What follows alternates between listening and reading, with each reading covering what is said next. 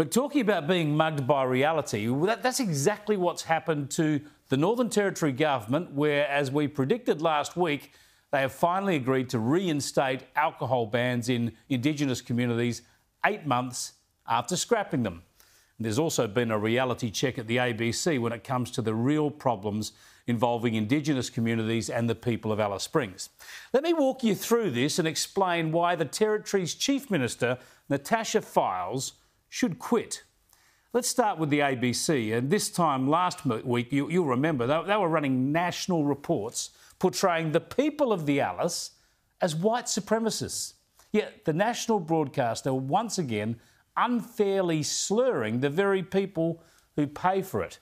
The ABC downplayed the real issues and it demonised the innocent victims, the mainstream Australian taxpayers.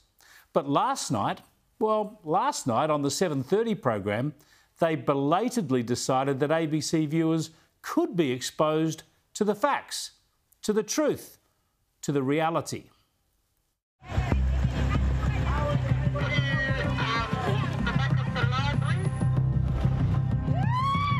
The streets of Mparntwe, Alice Springs transform after dark. And among the nightly chaos are kids. Where's your brother? Where's Andrew? Our patrol service is to take people away from the CBD, to help people get home to a safe space. We've had staff assaulted, attacked, home invaded. We've had property stolen regularly. So we've reached a point of exhaustion with it, frankly. Yeah, we're at a real tipping point. Yeah, so we're not white supremacists now, hey? It was actually a good report. It looked at the problems, it looked at possible causes and possible solutions. But have a listen to the ABC's Media Watch and you'd think Auntie had been leading the charge on fixing the drastic social problems in the Red Centre. You see, there's been madness on the streets of Alice for months now, but only local media and the ABC have really been covering it. Really? Anyone watching this station knows that that is absolute rubbish. Have a look at Jacinta Nampijinpa Price on this station last July. It's going to create absolute mayhem, if not already creating mayhem. We don't need alcohol back out in vulnerable communities.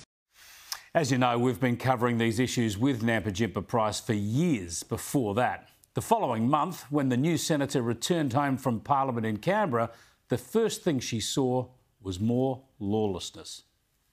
I was told by another community member of a DV issue where a woman and a child were being violently attacked in their own home, and that it took authorities 45 minutes to get to the scene. So I've yet to hear more on that particular case, but it's just ongoing. It's like it just feels like there's no end to it, and no real action then taken on these issues.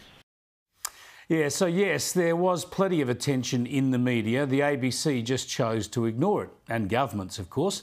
But it was ignored in the political world right across the spectrum, really, and even when the Territory's new federal Labor MP questioned the scrapping of alcohol bans. When a government puts in a protective regime of that kind and leaves it in place for that long, you can't just suddenly pull the pin on it without any protection, sanctuary or plan for the vulnerable women and children whom the original measure was supposed to protect. Now, despite this attention and a steep rise in crime and pleas from Indigenous community groups and from the local council, the Chief Minister stubbornly stuck by her decision to scrap those alcohol bans.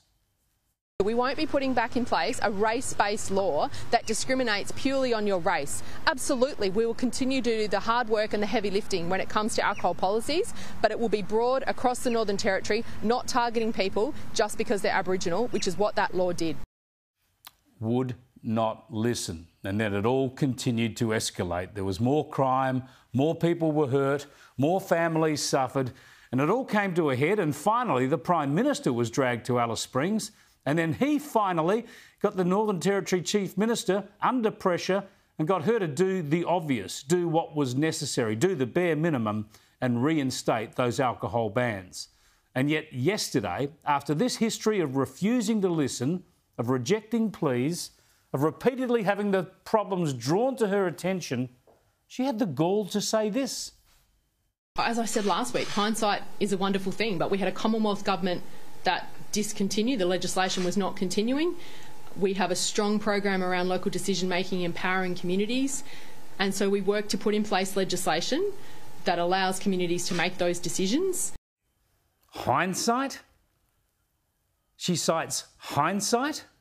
Fyles was warned. She ignored the warnings. Then the strife began to grow and she rejected the calls for help.